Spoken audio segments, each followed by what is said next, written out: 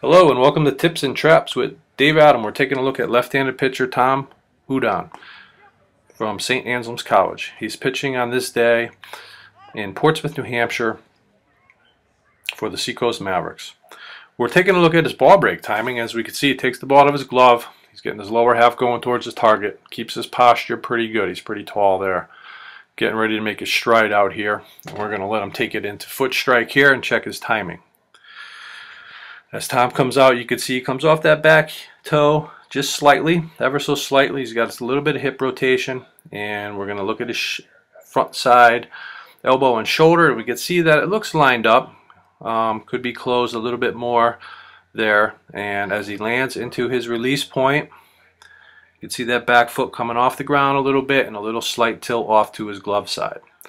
And we're going to watch the release point here as the batter looks like he's going to make an attempt at a bunt here. Tom has had a great year defensively for the Mavs, making some solid defensive plays to help out his cause this year. It's really been a nice improvement and nice to see a pitcher field his position really well. Also has a classic rotational finish, as we're going to try to watch for Tom and make sure that he can control that and control his timing with it. As you can see, the leg really rotates through. He gets really excellent hip rotation and gauges that and guides that back and forth to throw a pitch a little harder, a little softer as he does. And you can see again, watch the hip rotation as he gets into it a little bit more there. And we're going to stop it now for you.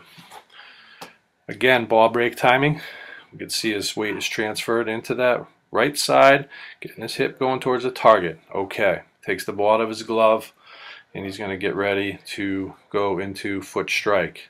And we stop it there from the side. Again, the heel's down right there. We may try to make a little improvement there to increase that heel rotation on the back side, which will help improve our hip rotation. And if we can keep our shoulders tidy up top, we can create better hip-shoulder separation and keep our velocity into the mid to possibly upper 80s. At the release point, we're also going to make sure and keep an eye on for Tom his posture. As you can see, his extension's not that great as that back knee kicks forward at release point. We want to maintain some flexion in there and keep some distance between our back foot and our release point to help keep our velocity up. Although Tom, it's okay for him to alter this because of what he does with his off-speed pitches.